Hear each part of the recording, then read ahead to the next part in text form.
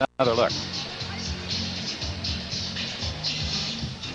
It's time to take a look back at a classic game played almost 3 years ago at Jennison Fieldhouse. The date was January 26, 1986, and the teams were the 6th-ranked Wolverines of Michigan, who were 17-1, and an 11-5 MSU squad led by a small guard named Scott Skiles. The Wolverines came into Jennison that night and were immediately confronted by an MSU crowd that was on go. Michigan, led by the passing of Gary Grant and the shooting of Antoine Joubert, jumped out to an early 4-0 lead. But quicker than quick, Scott Skiles came the other way and easily popped in a pair. It was a portent of things to come. Judd Heathcote was on the officials early and often, letting them know he wasn't missing a thing that night.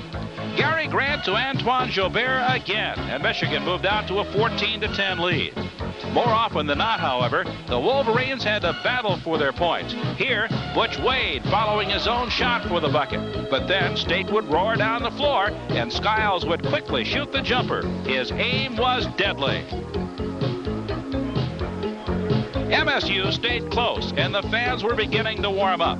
A calmer Judd Heathcote maneuvered his troops. Skiles again, this time with the steal and a perfect pass to Vernon Carr, flying down the right wing for the lay-in. The Spartans take the lead. Bill Frater can watch, but can't believe what's happening.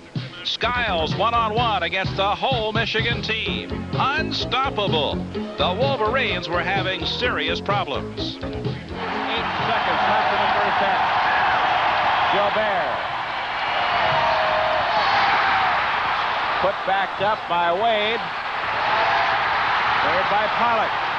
35 seconds left in the half. Skiles to Johnson. The Spartans are roaring. They are 15 up with 25 seconds left in the half, and this crowd is standing at Jennison Fieldhouse. Halftime, Spartans lead 44-31, and Scott Skiles has 22 points. It was a worried Bill Frater that went to the locker room. Early in the second half, disaster struck Michigan. Roy Tarpley's over-the-back foul. It's his 5th. He must sit out the rest of the game. The crowd is ecstatic. Scott Skiles picks up in the second half where he left off in the first. A steal, and he drives to the length of the floor for an easy 2. The Spartans are holding a 12-point lead. When not shooting, Skiles is drawing the entire Michigan defense to him. Here, leaving Dennis Johnson open the corner for an easy jumper.